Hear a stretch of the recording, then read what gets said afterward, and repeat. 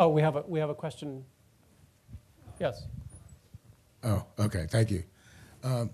I understand where you're coming from on these issues of student sensibility, social sensitivity to issues, but I really think that reflects this unbelievable political correctness that has gripped every segment of American society. I wonder whether our panelists see that there is this overarching political correctness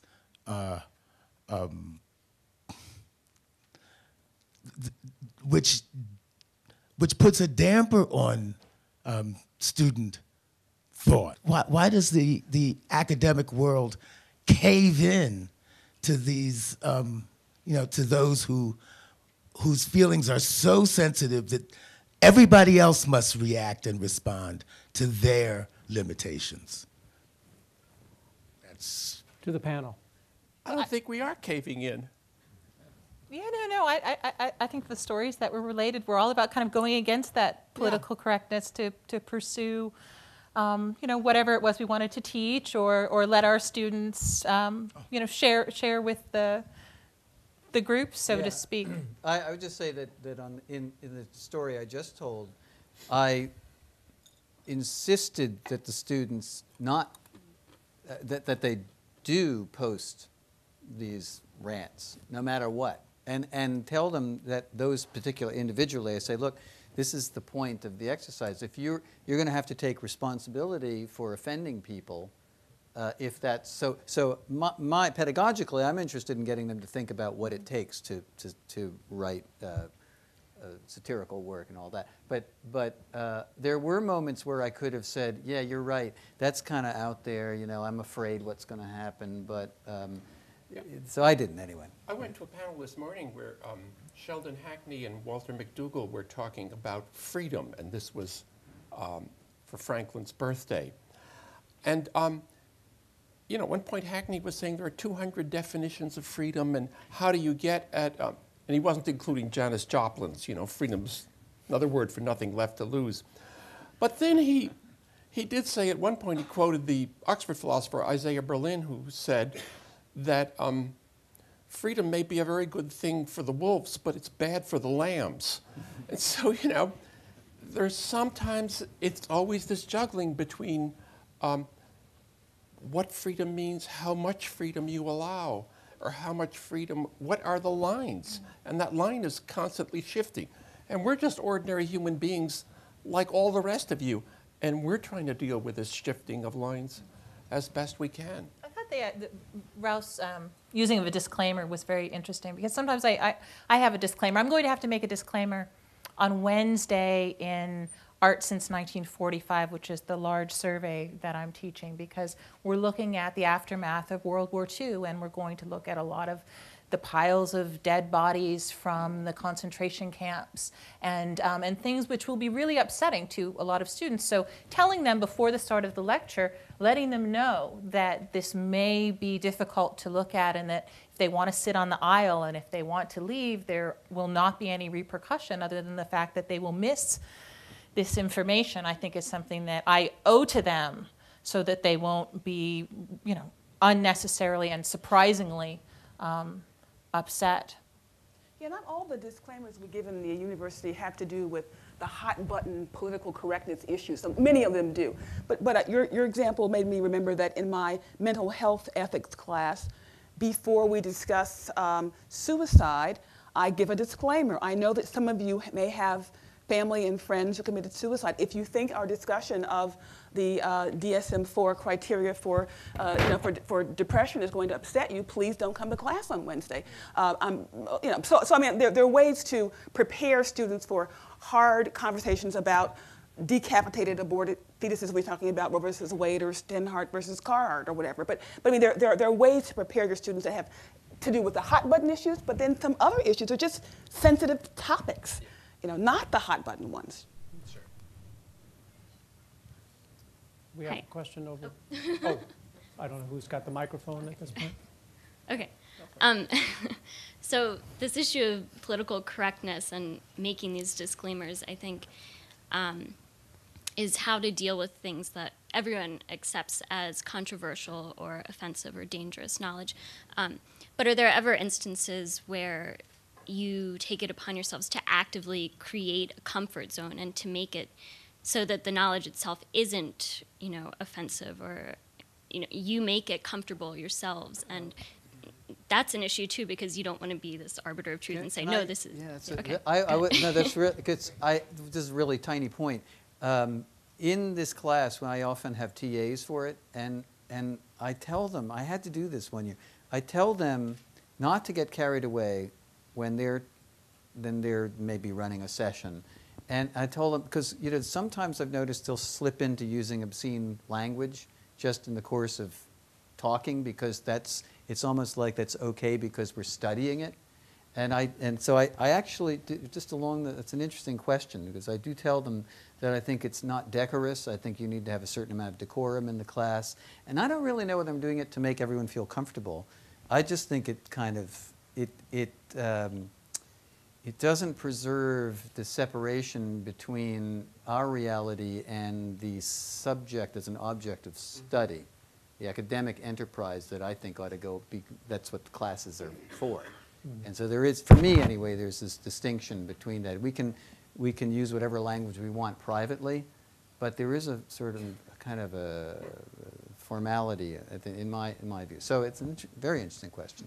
There's There may also be a others. fundamental question of just desensitization. There are things that emergency responders, physicians need to do that are very uncomfortable, but Yeah. through exposure to these things, they become desensitized to things that were initially, Yeah. quite shocking. So that can be used, in some cases has to be used, as part of pedagogical technique, that exposure to things that are deeply discomforting, but are necessary, to achieve a certain kind of educational outcome.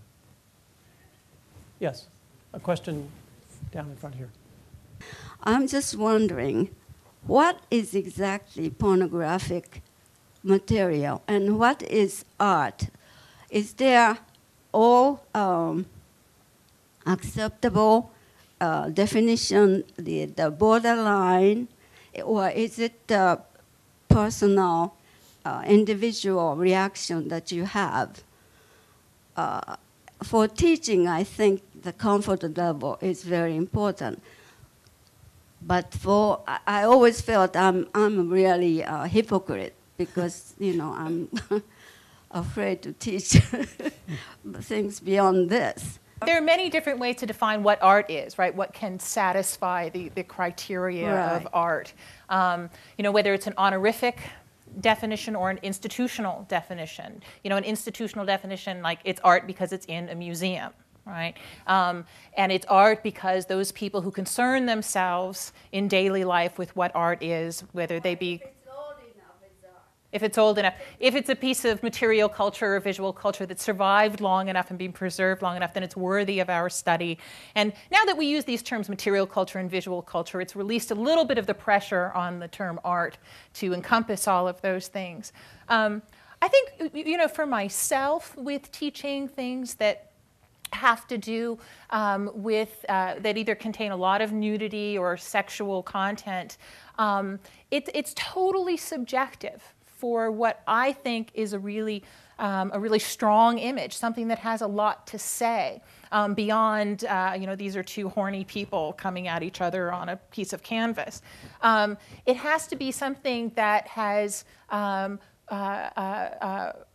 real aesthetic content and real intellectual content to rise above something that's just kind of salacious imagery. And that is that's a value judgment, and it's a judgment that that I make out of 20 years of experience in looking at things that have been given these honorific definitions as being art, that have been given institutional acceptance. And it's something that really changes, I think, over time. And it's hard to make an argument for that. There was a book that came out in the 1950s by the English art historian Kenneth Clark called The Nude. And I remember reading it as an undergraduate. And the thing I took away from Clark's definition of nude versus naked was nudes do not have pubic hair, naked has pubic hair. Naked, not okay, right? Nude, okay. Because the nude, is idealized, the dirtiness of the hair is removed, and then it's okay. And so sometimes I fall back on that, If it's really kind of raw and hairy, then we leave it out. Well, the courts have struggled with trying to draw the line between pornography and obscenity, and to allow the states to ban obscenity based on community values and standards of decency, but to allow mere pornography, and also to allow for art. But it's sometimes very hard to explain or understand why, the nudity in O Calcutta or hair or Equus is okay, but some pole dancer, in Virginia is not okay. It's really hard to know exactly where we're drawing the lines. And I think, frankly, that these are often very, very local moral standards that are determining, that are the values of the particular people making the decisions, the police, the court. That determines what's okay and not okay, what's obscene, pornographic, merely artistic, and nothing else. It's not as fine as not. So in the university context, I myself practice a certain amount of pragmatism. If I suspect it might cause a problem for me or for my students or for the Board of Bar Examiners, then I will pull back. If not, I will often go forward in order to educate my students as best I can. But in professional schools, especially in the law school, I have to encourage my students to not do and say things on Facebook that might keep them from getting a job. And as much as it may be wonderful to take your class, I'm thinking, oh my God, my students can't take your class, because if they did, when they were applied for the bar or when they applied for a judicial clerkship, they might be discovered, and oh my God, they might be deemed morally unfit for the practice of law. If they don't have to friend. You could get on the site. There's no connection to their name. It's just it's a place. It's a fan page. It's called. That's what you think. Well, no, almost none of them, are LinkedIn or friends. But we do have law students who have lost jobs because of the content of their own Facebook pages, and I worry tremendously about personal websites and Facebook pages and so forth being the source of. And not just pictures, but just words, things you might say, as well as Girls Gone Wild type pictures, interfere with your capacity to enter a profession that you really deserve to enter. Yeah, right. I'll tell you just a quick story. Since we have two chairs of the Senate over here, a former chair of the Senate, a guy named Paul Bender, who was on he was an attorney on the President's Commission on Obscenity.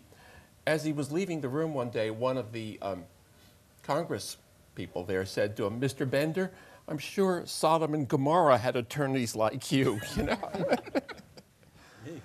No. Woof. Yes. So I'm already getting uncomfortable. We have a microphone. So I'm coming going to down. change the subject to science, if that's okay. I was just about to make that transition. So that. I'd like to ask both Martha and Gino the following question.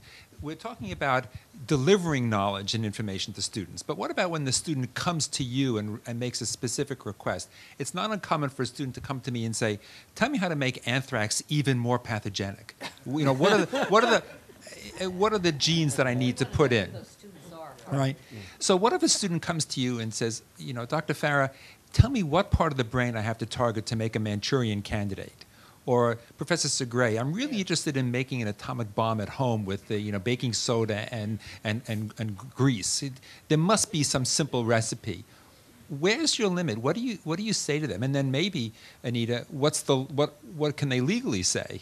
So where is the limit when somebody comes to you and says, "I want to know this"? Well, I have to say, I have it easy because my science is still so young that, in fact, we can't make Manchurian candidates, so I can, plead ignorance for a while longer anyway. But I'll tell you one type of question that I have repeatedly gotten.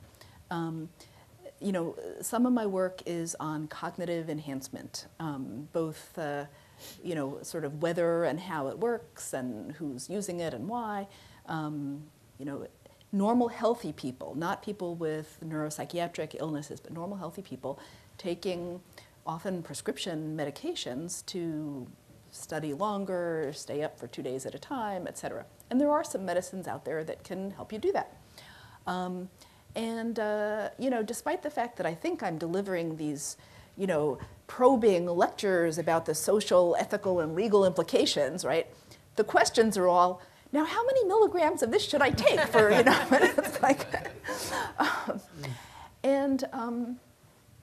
you know, I don't give people advice on this, but sometimes I would like to. And I'll tell you, one reason I don't is that I have discovered trying to deliver nuanced information in most circumstances to most people is just hopeless. It's horrible. And one thing I have learned with my, you know, short career as a neuroethicist, this is a new word now, you know, sort of the ethics of neuroscience and how you use the fruits of neuroscience, is it's incredible. Like, sort of depending, you know, I do on the one hand, on the other hand kind of thing.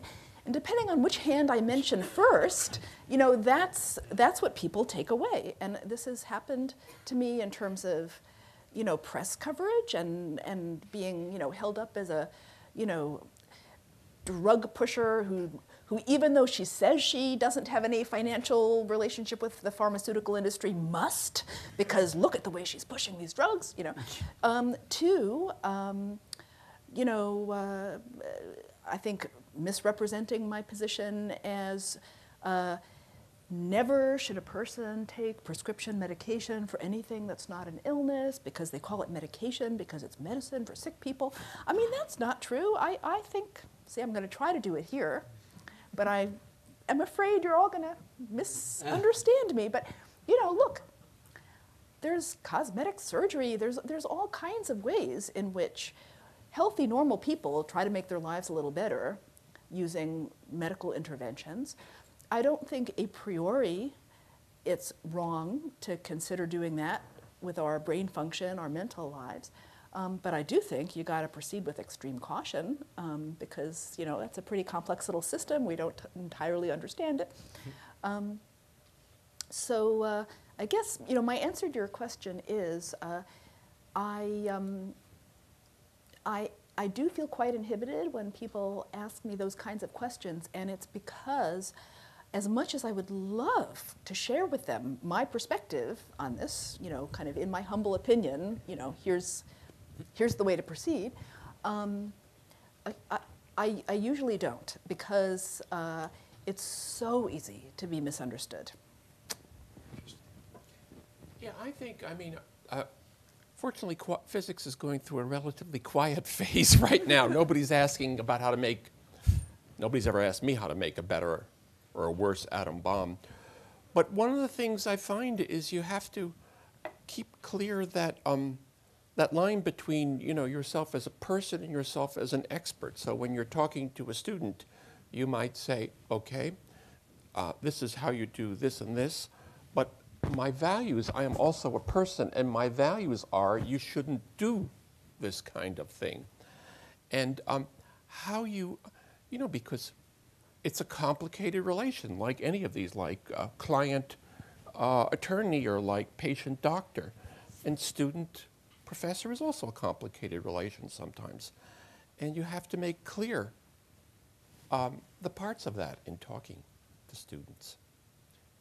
Let's move beyond students and just talk about the acquisition of knowledge more generally. You know, are there topics that are simply too dangerous to pursue, in your view? If so, what kinds of research would this describe? Well, there are certainly ones that are coming up in biology very clearly now. I mean, there was a big, you know, is recombinant DNA. I mean, I'm not an expert on this. Sherry knows more, certainly. But, you know, on recombinant DNA in the early 70s, there was a question of whether this research should be pursued or not. Stem cell, you know, all of these medical and biological things, and to a certain extent, things in all sciences, certainly. You know, even as, you know, we talk about this disaster in Haiti, So they're saying we need to do better geophysics research. But can possibly some of this cause an earthquake? Can it stimulate an earthquake? It's a balancing. You want to know more, but what is the danger? You know, so it's always a risk-benefit analysis. Is always what goes into these. Do kind we of as things. researchers assume the responsibility for the application of that knowledge, or is that someone else's? In other words, if I pursue a basic research question and I might imagine it could have horrendous I was applications. just following orders. You mean? Yeah, Well, you know. it's a general question. Yeah. We have to, and it gets to, you know, some of the reaction that Martha described to her research was predicated on the danger that the knowledge would create in their view, and we might have our own understandings of potential danger. So when we operate in that kind of environment, how does it affect our willingness or our responsibility, in some cases, to assert the necessity to do this kind of research and build an apparatus that might protect that knowledge? Is another way of talking about forbidden knowledge, protecting the basic science from the negative applications. Well, I think just drawing the distinction that you just drew is helpful and doesn't get done often enough. The distinction being between the knowledge that you might potentially gain by a certain research program and the actions that you then could take with that knowledge, you know, armed with that knowledge, if you were. So, you know, if it's a matter of, you know, coming up with, you know, new organisms that can be used for, you know, biological warfare, or, you know, a simple, you know, do-it-yourself in your kitchen sink, you know, method for creating some virulent, you know, pathogen. There, I think it's fairly clear what the risk is, that it could be, you know, what the use would be, and, you know, there's a lot of people out there, and it only takes one who has, you know, the goal of killing large numbers of people to do that. With a lot of the so-called forbidden knowledge in the human sciences, sort of the social science, biological science kind of interface, I think the worry about applications is often quite misplaced. I mean, you know, the idea that, okay, what if we find out that the brains of people who grow up poor are different? In fact, what if we just, you know, in plain talk, let's just make a value judgment, like they don't develop as well, right? I mean, in some sense, that must be true, right? They're getting lower IQs, and that's not a fact about kidney development, it's a fact about brain development. So what then would the actions be that we're afraid of? You know, what action would be taken based on that knowledge? Well, I think some people assume that if a difference is biological, then it's immutable. There's no point in trying to change it, no point in trying to make it better for the people who are affected. But that's just a non sequitur. I mean, just because a difference is biological doesn't mean you can't change it, right? Every time we learn something, our brain is changing. But Martha, people might, just to jump in and say, but what does an IQ test mean, you know? So. Well, yeah, I mean, that's the whole other area in terms of forbidden knowledge. There's been a lot of terrible, you know, bad research, good research that people have felt, you know, shouldn't be pursued, a lot of misunderstandings and misuse of that research. But sorry, I continue. No, that's just what I'm saying. I mean, that is an argument, you know, and what it. Well, you know, so, I mean, there's, you know, research on IQ actually has very much, suffers from a lot of the same problems as research on, you know, brain differences or whatever, particularly when it gets linked up to biological measures. So, you know, you all remember the book, The Bell Curve, which, how many years ago was that now? 15, 20, something like that? Which, you know, made the case that differences in IQ were largely genetic, okay?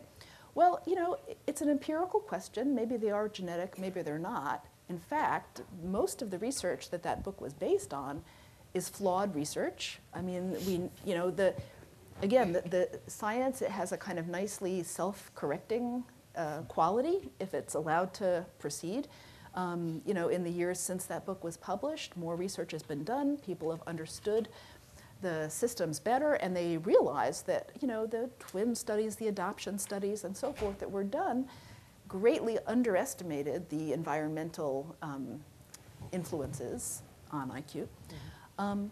But the point is, people thought that, okay, if IQ is genetic, then, and this is like an inference, which I think really shouldn't be made, but then what's the point in offering, good quality child care and preschool education to poor children because their low IQs are caused by genetics? Well, that doesn't follow at all, right? I mean, first of all, we know that their IQs aren't largely determined by genetics, okay?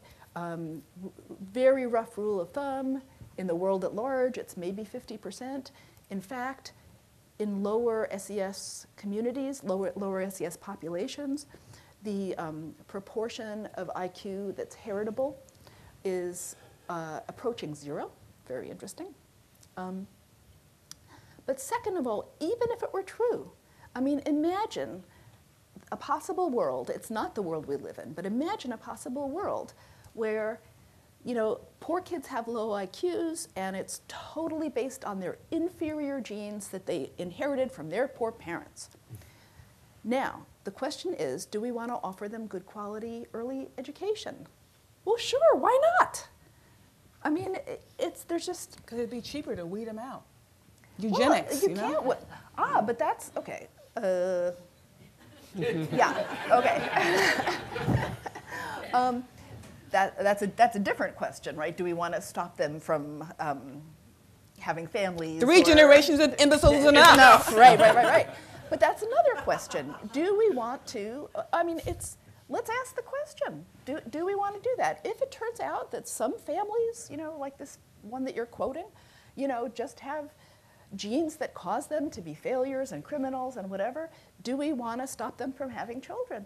That's a question you can ask, and you can answer it either way. You can say, no, I don't believe that a good social policy is to stop people from having kids, even if their kids are more likely than average to be screwed up kids, right? I mean, your decision about what to do, given the knowledge that these kids have genes that predispose them to bad outcomes, your decision about what to do is not logically constrained by what the research says. If only the world were logical. I mean, if we could kind of control the use and interpretation of information, we wouldn't have a problem.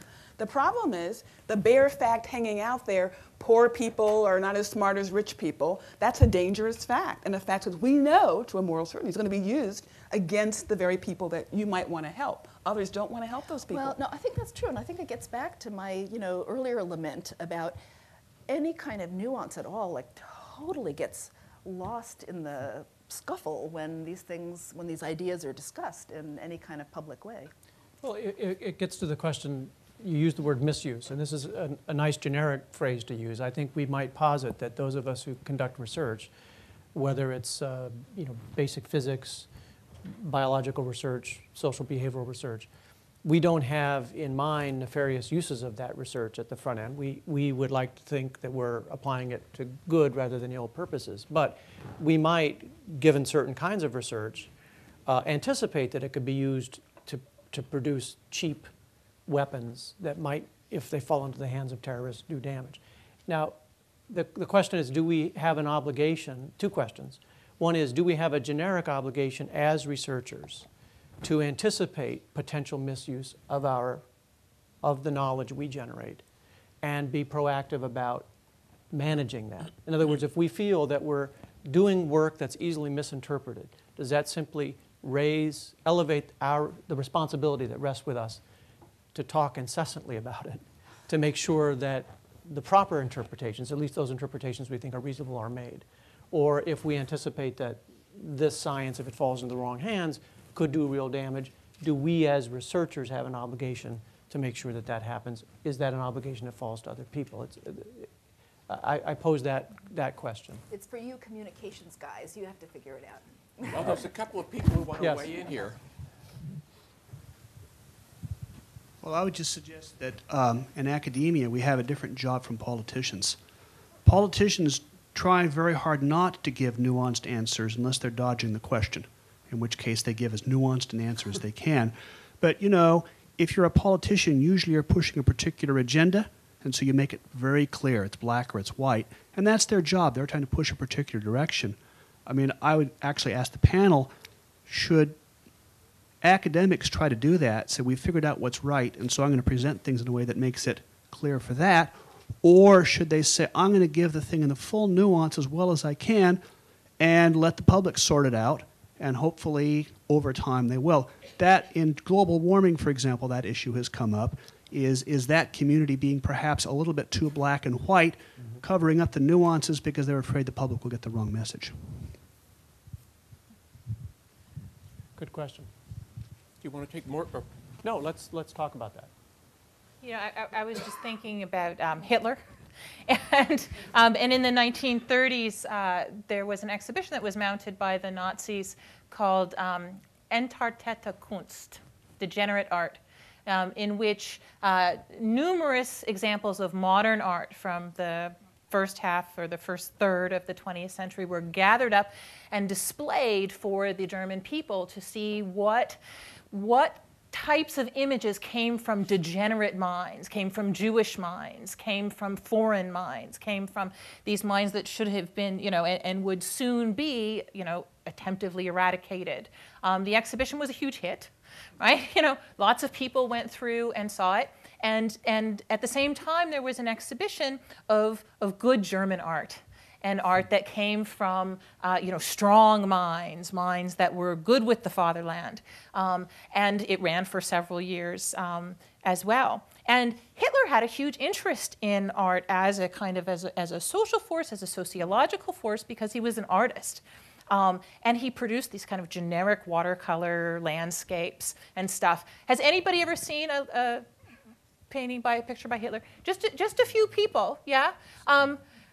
That's largely because they are verboten now. They are really forbidden. And the images that we have that are by Hitler, the United States government owns a large number of them, but they won't let them go on display. They won't let them tour because there's a big fear that people who have these, you know, very dangerous political agendas and identify with the Nazis will glom onto these images and will venerate them and will treat them in a way that, you know, in a cultish way that is very, you know, that is kind of seditious and scary and may press upon the social ideologies that we hold dear in this moment.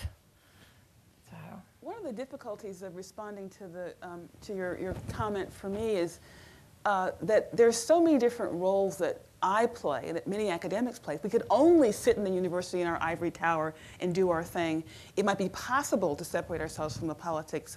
But if you're a professor and a lawyer and a consultant and you're on C-SPAN and CNN and you have a public persona as well, how do any of us, when we leave the ivory tower, which many of us now do, and our university wants us to do, right? The president's office wants us to be out there in the media.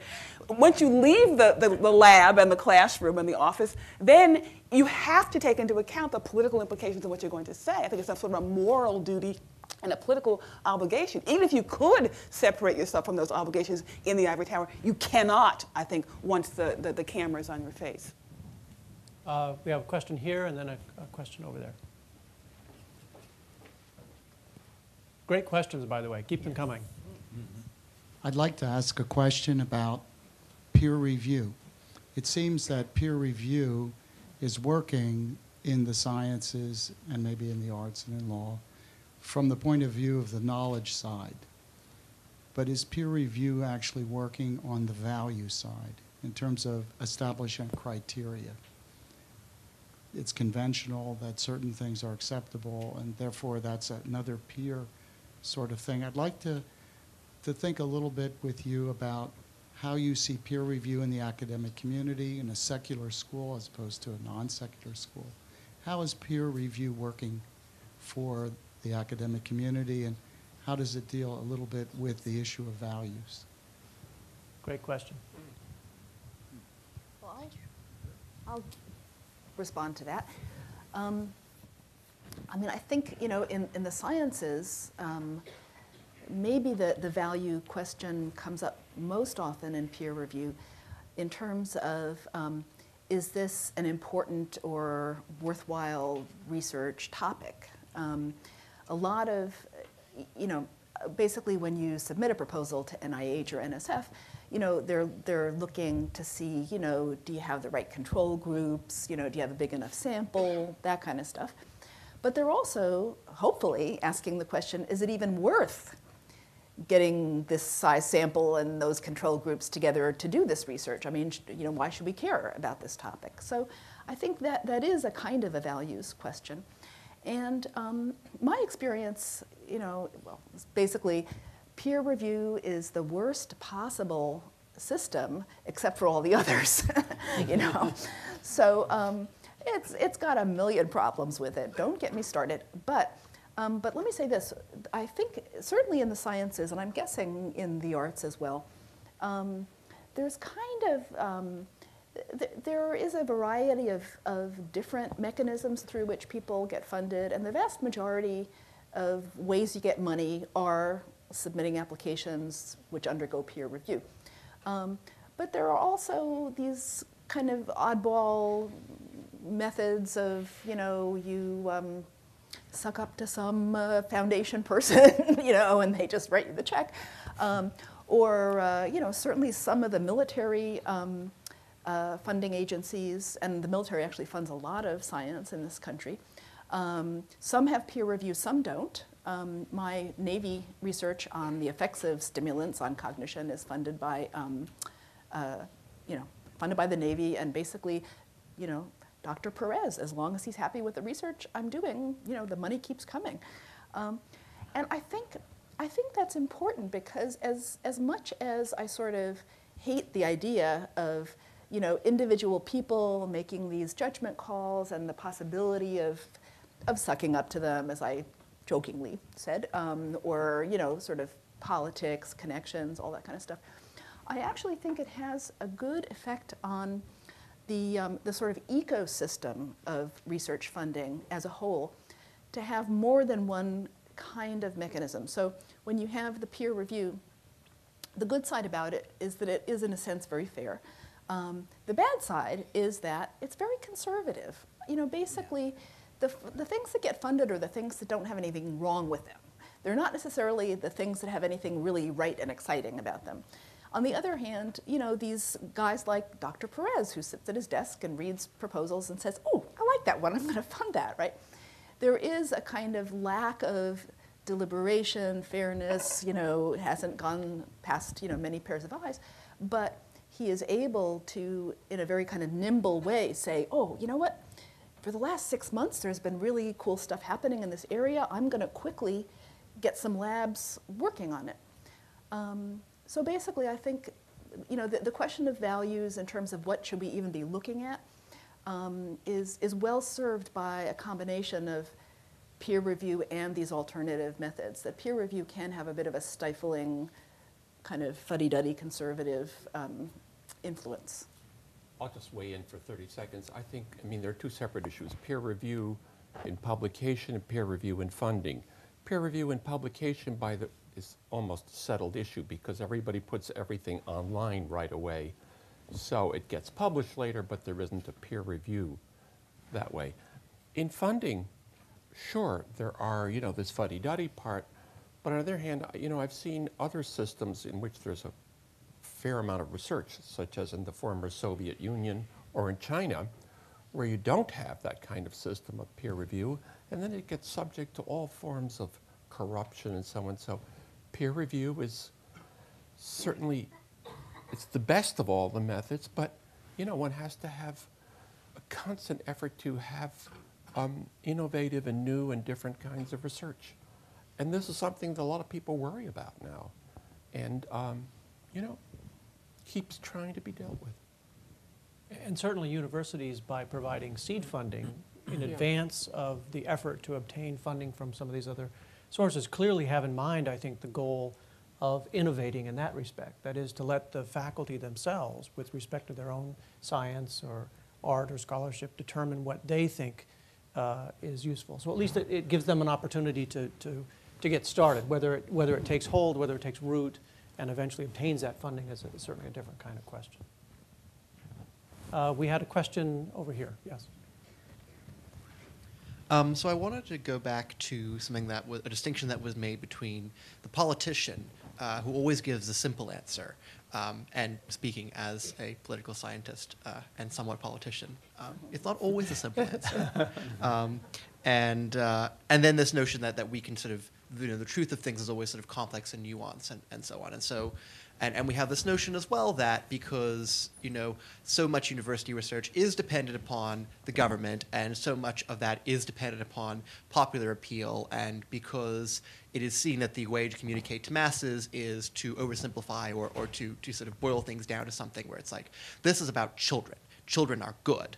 That what you should do is the president should go out and say, what is your research about? It's about children and good children. It's like, oh, great. So, but my question is that given that a somewhat polemical argument can be made that public discourse has gotten increasingly, let's use a sort of non-polemic word, simplified and essentialized, would you say that there is some sort of even if it would cost research dollars or cost popular approval, there is some sort of mandate on members of the academy in particular to sort of stand against this tide of sort of relentless simplification in the pursuit of sort of political objectives and say, no, I'm not going to take my 30-second spiel on Fox News. I'm going to actually explain it in detail and come whatever political consequences may. Yeah. No. Go It's dangerous and it's not easy to do, and I think that what happens often, I mean, I'm really sympathetic to this, but what often happens is the academy gets further ridiculed, actually,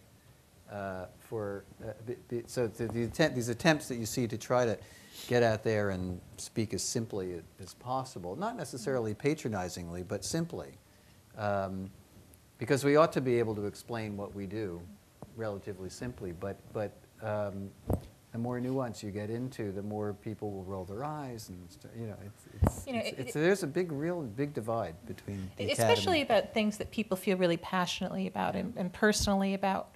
And a number of years I was asked to give a talk at Gettysburg College about an artist who I'd written about named John Sims, who is an African-American artist from Florida who recolors the Confederate battle flags of various sorts and has made them red, black, and green, the African national colors. And he had one that he used the citrus colors, and he called it the Florida Confederate flag and different things. And he was giving an exhibition at Gettysburg College, and they asked me to come and speak. And the Klan boycotted my talk and planted people in the audience, these Ku Klux Klan members in the audience, to harass me. And here I was coming out of the ivory tower, to come and give this talk in a smaller ivory tower. And all of a sudden was confronted by these people who felt really passionately about a symbol that they saw as being part of their heritage and as a positive thing and as a kind of white pride thing. And I was there to be publicly humiliated and eviscerated for my support for this artist, even though I really had just written a very neutral kind of, this is what this artist does, and it's provocative. I wasn't, in my mind, supporting his program, but because I had written something, it supported his program because it lent my name and my institutional affiliation and my credibility to what he had done. And some of these white supremacists asked these questions in the audience, and I felt I handled them pretty well. And then later I looked online at their website, and they claimed to have torn me up, and to have humiliated me, and that I purposely had not called on them because I saw the Confederate flag emblems on their shirts, and I couldn't see that far into the audience, And so it was really twisted, right? In these different ways. And I was so scared, I didn't stay in Gettysburg that night. I stayed in Baltimore. You know, I said, you can't put me up in a hotel in Gettysburg, because like there are 2 hotels there or something. Like they'd know where I was, you know. And there are some political truths which are very simplistic. Discrimination on the basis of race is wrong. But there's also some subtle things, like whether stem cell research is ethical or not. So that I think that we do sometimes have an opportunity as academics to make strong, unambiguous, soundbitey statements to the media and feel great about it. But other times, we will be compromising our own values if we dumb down our perspectives in order to get our 5 seconds on Fox News. And let me just say, I mean, I think that, you know, we academics in the ivory tower, you know, we have room for improvement in our ability to simply and clearly communicate. But, you know, even if we do the best that could be done with the information that we're trying to get across with all that nuance, we're also dealing with limitations in the media. I mean, you know, Fox News or, you know, even NPR, I mean, there's a limit to how long they're going to give you to explain things. And then taking it one step further, the public has, you know, a certain limited attention span, and, you know, why should they be all that interested in the intricacies of my fascinating research? Well, of course, I think they should, but also the public's education, particularly in science, because, you know, well, even in the arts too, you'd be surprised, because yeah, whenever well, you get actually, into the yeah. realm of aesthetics, you have the same problem. Yeah. Try to explain Mapplethorpe from an art historical perspective, and the eyes will roll and they'll say it's irrelevant.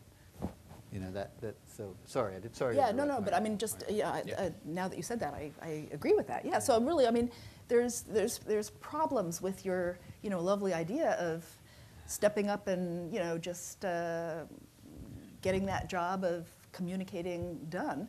You know, we could probably do better, but in addition, you know, the sort of forums, the fora where we would do it, impose their limitations, and then the people who are receiving the information have limitations, partly of a societal, you know, cause, namely the limited education.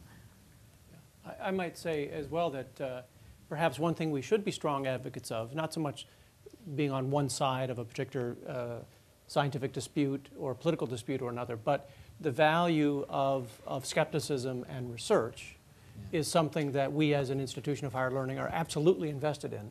And there are opportunities to stress the value of that. And in a sense, that is advocating for a complex approach to a problem.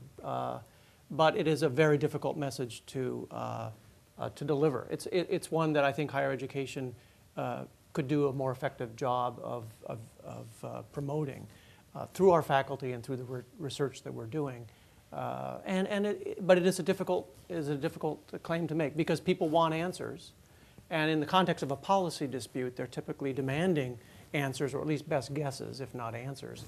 And it's difficult to come through and say there is no clear answer, or we can take some guesses, but they're not particularly good guesses at the moment. It puts a researcher in a very difficult Vince, position. can I just say, just so we don't keep kind of creating this kind of rift between, you know, the people and academia, I notice in my own students, I spend a whole semester trying to be nuanced, and then you have the final exam comes and you have them writing essays, and all of a sudden you're seeing exactly what you, not always, sometimes you don't, but very often, more often than you'd like, I think, what about that day I spent 45 minutes on the nuance of this problem?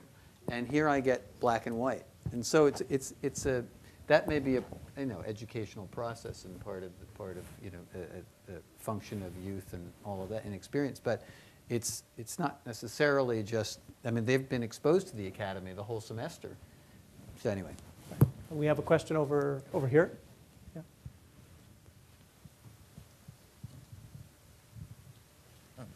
A question about intellectual property. So now we have electronic readers for books which are becoming more popular. And these readers come with some things which normal books might not come with, like license agreements and fair use. So maybe I could lend a physical book to my friend so he can read it. But if I were to do the equivalent with my electronic copy, I could be breaking the law. So with these like new innovations, is knowledge becoming more forbidden behind kind of legal barriers? Well, with the Nook, you can lend it for like 2 weeks, right? With the, with the Barnes & Noble Nook. This is one of the ways that they're trying to invade the Kindle's market, is that with the Kindle, you can't lend to somebody else's electronic device, but with the Nook, you can for 2 whole weeks. And then it, zaps back to you. Or as I've discovered within my own family, if all the Kindles are linked to a common account, they can all share them. So some sugar daddy out there just has to say, everybody use my account. But it's an interesting question. The question about the walls, not that we construct, but that the commercial world constructs around intellectual property. And to the extent that we behave as commercial entities with corporate interests, we also defend rights to intellectual property. That is walling off knowledge. There's no question about it. It's a great way to understand trade secrets and copyright and patents and so forth as creating a proprietary sort of forbidden knowledge, and then you have to buy your way into access and buy your way into the right to share. And it's not so clear to what extent we should have to be buying our way into access to valuable information. It's a great point. Yeah.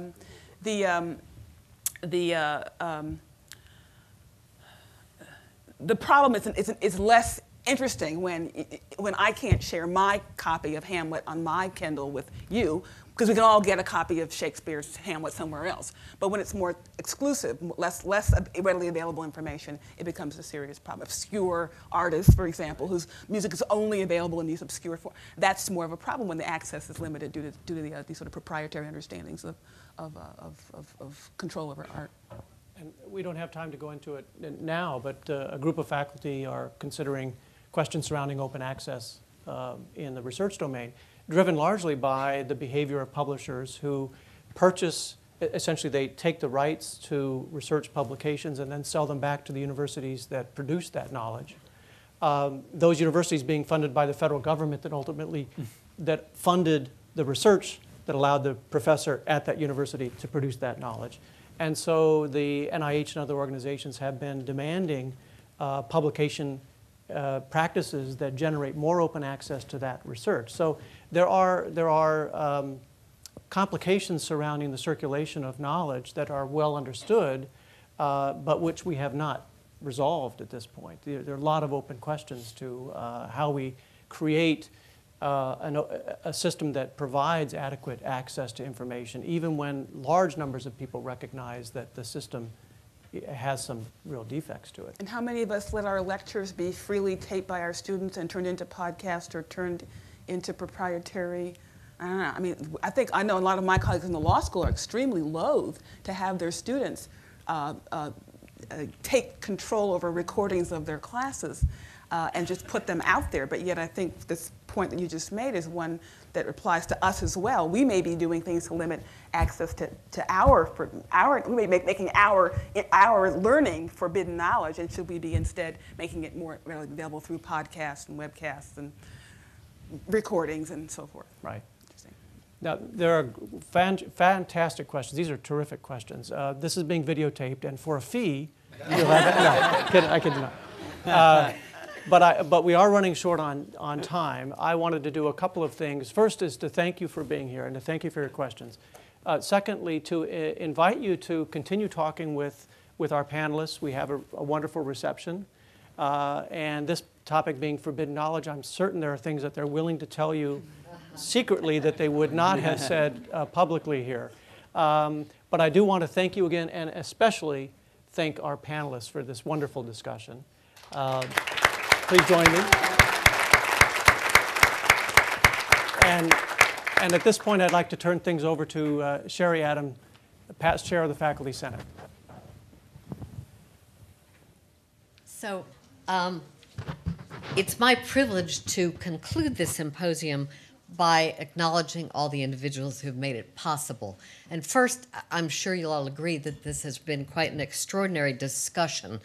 A conversation among faculty members seems very simple, but it actually takes a lot of effort and a great deal of organization to make it happen. So I would also personally like to thank the faculty panelists, Gino, Gwendolyn, Ralph, Martha, and Anita, for taking part in this discussion. And I want to mention one other individual. Ruch Schwartz Cowan is a science historian who was supposed to be on this panel. She was involved in the planning of this. She was involved in the initial discussions, and because of personal matters, she couldn't be here today. But again, I'd like to thank all of our panelists for a great discussion. And I'd like to thank our terrific moderator, Vince Price. His background in communication made him ideally suited for this, his role in this discussion. Now, there have been several other people who've been instrumental in planning this. First of all, Harvey Rubin and Bob Hornick, the chair and chair-elect of the Senate, Leo Charney from the Provost's office, Steve Steinberg from the President's office, Janelle Haynes, the graduate assistant for the Senate, and the School of Nursing, and I see Afaf Malish, the dean of the nursing school at the back. They've provided us, for the last 3 years, a wonderful venue, and the staff here at the nursing school has really been fantastic in helping us organize this event. And last but not least, Sue White, the executive assistant of the Senate. And without Sue, as many of you know, none of this would actually ever happen. Sue, please stand up. And finally, I'd like to thank everybody in the audience for the lively discussion. And please join us just outside for the reception. Thank you all very much.